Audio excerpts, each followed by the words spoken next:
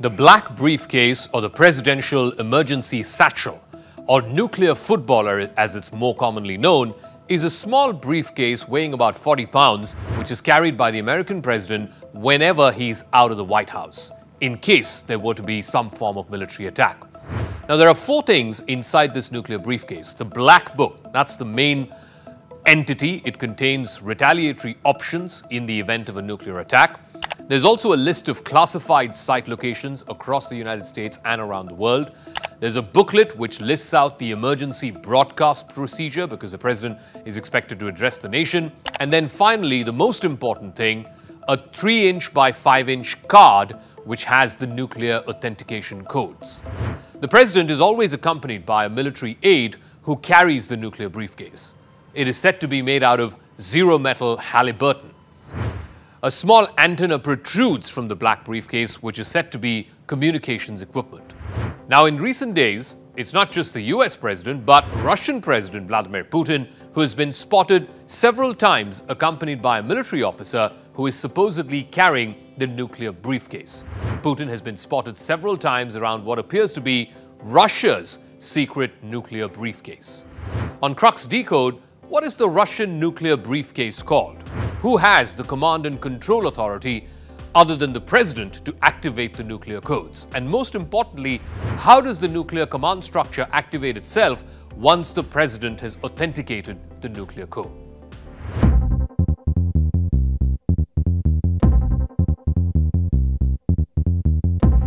Last month, Vladimir Putin arrived in Belarus for a spaceport along with Belarusian leader Alexander Lukashenko. Putin arrived on the scene accompanied by his top military officers who were seen carrying a black briefcase. Now, this was just days after it was photographed at a state funeral. So the secret case is thought to contain the launch codes for Kremlin's strategic missiles, and the fact that this briefcase was found at a funeral and within days in a meeting with the Belarusian president, that was seen by many as a chilling threat, a message that's being sent out by the Kremlin to the rest of the world.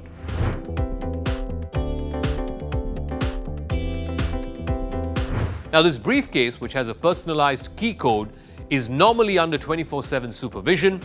It completely controls Moscow's nuclear arsenal. It is reportedly supervised by an armed security officer who accompanies the president wherever he travels. The briefcase is called Cheget in Russian. It was developed back in the 1980s. It was shown to the world for the first time in 2018, and its contents were viewed up close on television. Cheget is a nuclear briefcase. It's named after Mount Cheget in the Kabardino-Balkaria part of Russia. It is part of an automatic system for the command and control of Russia's strategic nuclear forces. The entire unit, the entire system, is called Kazbek. It's named after Mount Kazbek on the Georgia-Russia border. The Cheget was developed, like I said, in the early 1980s during Yuri Andropov's administration. The suitcase was first put into service just as Mikhail Gorbachev took office as the General Secretary of the Communist Party of the Soviet Union. This was in March of 1985. Now, the Cheget is connected to the special communication system which is codenamed Kavkaz. Now, Kavkaz essentially supports communication between senior government officials while they're making the decision on whether or not to use a nuclear weapon. Kavkaz itself is then plugged onto the overall Kazbek, which brings together all the individuals and all the agencies who are involved in the command and control of the strategic nuclear forces. The president of Russia has a Cheget on hand at all times. And it's not just the president. In fact, there is speculation that similar nuclear briefcases are also given to the Minister of Defense and to the Chief of General Staff. The General Staff receives the signal and initiates the nuclear strike through the passing of authorization codes to the missile silo launch complexes or to the ballistic missile submarines. They could also alternatively remotely launch individual, either land-based or sea-based intercontinental ballistic missiles.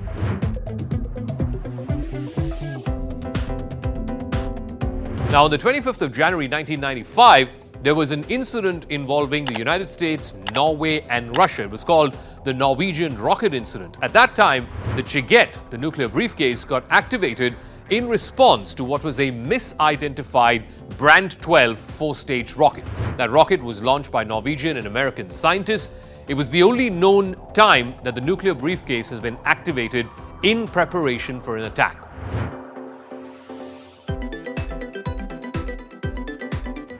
Now, according to local media in Russia, there's not just one, but there are 3 nuclear briefcases in total. Under Russia's 1993 constitution, the president is the commander-in-chief, and if he or she is incapacitated in any way, then all of their important duties fall to the prime minister. Now, here's where it gets interesting, because as far as the nuclear briefcase or the Cheget is concerned, the prime minister does not have one at his disposal. The other 2 Cheget briefcases are actually held by the Minister of Defense, in this case Sergei Shoigu, and the Chief of General Staff. In today's Russia, neither of these 2 military men, the Defense Minister or the Chief of General Staff, has the constitutional authority to make a decision about how or whether to launch a nuclear attack in the event that the president is indisposed. Now, certainly, they would be among the top advisors to the president at a time of crisis, but they are not decision makers in themselves. They are not the constitutionally bound authorities to take that decision. If a nuclear launch were to be ordered, it would go from the Cheget to a receiving terminal. The receiving terminal is called Baksan. It's located at the command post of the General Staff. The rocket forces, Navy and Air Force all get the signal. The overall communications network is called the Kazbek. Like I said, it's named after Mount Kazbek on the Russia-Georgia border. The Cheget does not by itself contain a nuclear button. What it does have is a transmission system for permission to launch nuclear weapons. The launch permission would then be received by the military. It'll then be distributed to the proper branch of service and the weapons crews. In fact, a few years ago, there was a book that had come out by an American author, David Hoffman, called The Dead Hand. The book basically described this Soviet-era system for a guaranteed retaliation to a nuclear attack. The system put on combat duty in the 1980s, just about the same time as the Cheget briefcase got introduced. This system is called the perimeter. In a doomsday scenario, if the leadership, if the president and other constitutional authorities are incapacitated, are no more in a position to take a decision, and a nuclear attack is underway, the decision about whether to launch nuclear missiles would actually fall to a group of surviving military officers. Now, these officers would be in a deep, secretive underground bunker far away from Moscow.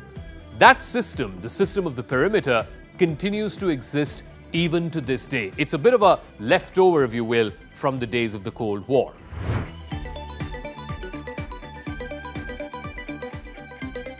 But the increasing presence of the Cheget in recent days is Vladimir Putin's way of signaling to the West that he is serious about the nuclear threat. In fact, Russia's nuclear doctrine talks about the first use, or the possibility of first use, if its very existence as a state and a people is threatened. So if it's an existential threat, then Russia is well within its right to use nuclear weapons first. Now, here is where it gets interesting as far as this particular invasion of Ukraine is concerned. On the 27th of February, that's 3 days after Vladimir Putin announced his special military operation in Ukraine, he ordered the nuclear forces to be put on high alert. In fact, following that, the Defense Ministry said that both the Strategic Missile Forces, the Northern and Pacific Fleets, and the Long Range Aviation Command had been placed under enhanced combat duty. Now, they've got reinforced personnel as well as military equipment. Now, this term, enhanced or special combat duty, is not something that is part of Russia's nuclear doctrine. So many military experts were questioning, what does enhanced combat duty mean? Finally, they've come to the conclusion that the order might have activated Russia's nuclear command and control system, essentially opening communication channels for any eventual launch order. But the presence of the Cheget over the last few days, whenever Vladimir Putin is seen outside of Russia, that in itself is clearly sending a message to NATO and the West.